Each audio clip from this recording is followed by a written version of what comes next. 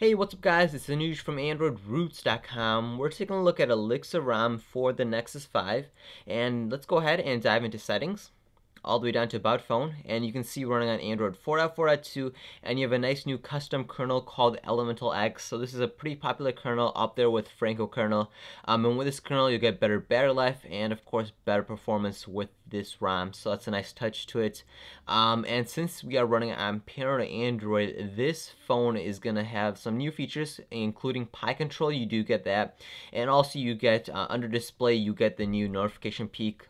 So if you guys don't know what that is, it's basically the same as the Moto X active display, so it works really well, if not better, for your Nexus 5. I'll demo that at the end of the video if you guys want to see that demo. Works pretty darn well. I've been using it for a little bit and works really well. It works 99% of the time usually, so that's really good right there. And also, the whole UI is themed up with that KitKat look. So I know in a couple of places Google went ahead and missed some places and left that blue look.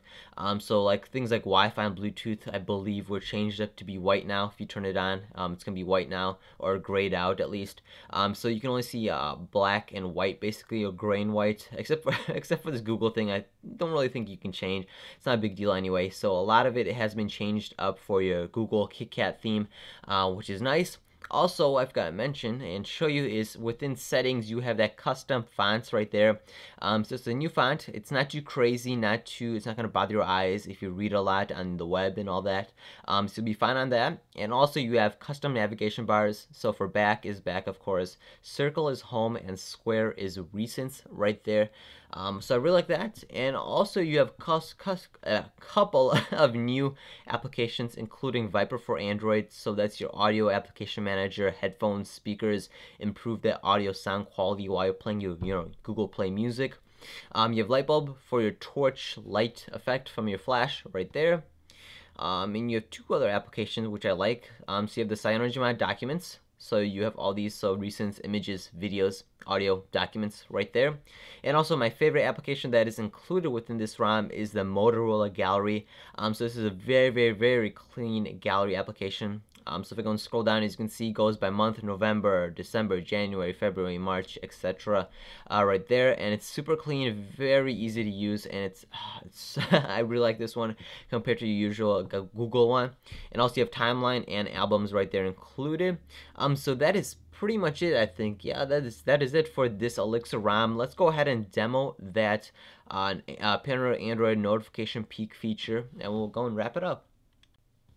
So before you actually go and demo that, I want to go and show you Pi control, and also you get immersive mode. So right here within your little tile notification place, you can go ahead and turn this on, and you'll get full. Your navigation bars and your status bar will disappear, and now you also have Pi control, so back, home, and square, which are also customized for that custom navigation bar look. So that's really nice too, and of course you have your time and all the other stuff too right there. So T-Mobile is my carrier right there, date, percent of battery remaining, all that, etc. right there. So I like that, and it keeps it very clean. As you can see, it makes your phone much bigger, especially since you have a lot of software keys and status bars taking up screen real estate. I like that feature. So that's how you enable Pi control and full screen immersive mode too. But now let's go ahead and take a look at that peak feature. So let me go ahead and go back into settings, display, and make sure this is turned on to make sure it works with you. Now let's go ahead and turn off my device, just put it to sleep, and lay it down on the table, and I'm gonna go ahead and send myself a Google Hangout message, and then you'll see an LED notification light at the bottom right here, so watch out for that. I'll say, hey, send it to myself. As you can see, it blinked. Now if I go and pick it up, it'll give me this new way to actually access those notifications. So I go and pick it up, and boom, look at that, you get the time right at the top, and also you have two options for my voicemail, which is also a notification, and also my Google Hangouts, which is also a notification, and of course Gmail, Twitter, other things would also show up. And you have 10 seconds to select it. If not, it'll just go back to the lock screen. So there's my notification right here. We'll go ahead and try this one more time, and I'll show you how to launch the application, which is super easy to do. So we'll say hey again.